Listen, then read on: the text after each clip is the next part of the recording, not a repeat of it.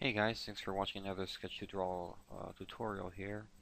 I like teaching both drawing and using Corel Painter, and in this case we're going to go a little bit more into Corel Painter, and I'm going to show you guys how to quickly create your own custom palette.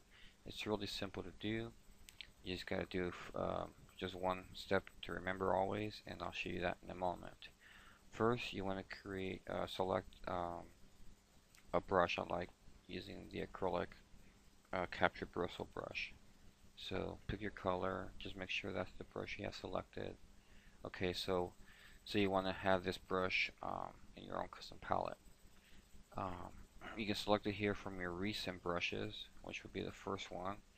And in Corel Painter 12, what you want to do is hold down Shift and then drag this brush onto your canvas area. So hold Shift, drag it, and when you see that icon, that means you grabbed it, and let go, and there it is. It's a whole new palette that you can build, customize. So we're going to select another brush. Let's say you like one of the airbrushes. Okay. So fine detail. Okay, fine. Let me see. Just make sure that's the brush you have selected.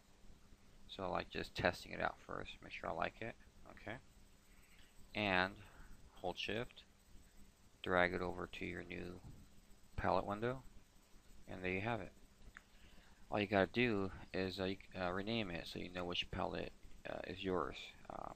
It just customizes it a little bit better, better organization. So you do that by going to Window, Custom Palette, Organizer. So we're working with Custom 4. So there it is. I already have some other palettes that I created earlier. Select the Custom 4 palette. Click on Rename. We're going to call it, we're going to use my awesome palette. Let's call it New Awesome. If I can spell. Palette. Okay, there it is. Hit done. And you just renamed your new custom palette with your own brushes.